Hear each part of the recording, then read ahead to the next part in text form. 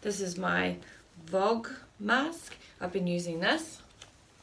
And I just wanted to show you how cool it looks. I'll take these off. Look at this. Look how cool this mask is. I really wanted the rose one, but I've been using this and I actually quite like it. It sits really nice on your face. It does stay down really well. Here's this. I actually have been wearing it and I've been liking how it feels on my face. So while I'm here, I just wanted to show you this mask. I wear a mask every time I lash. I don't want to inhale fumes. We all know we shouldn't be inhaling these fumes.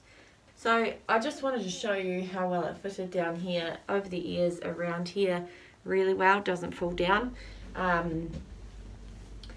That's just one of the newer products I've been trying. If you're interested in Vogmasks, Designer Lashes sell them, and she also sells these.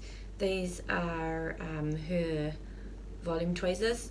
Well, these are the ones I like. She has really cool tweezers. She's from New Zealand. If you're from New Zealand, I would recommend going to her website.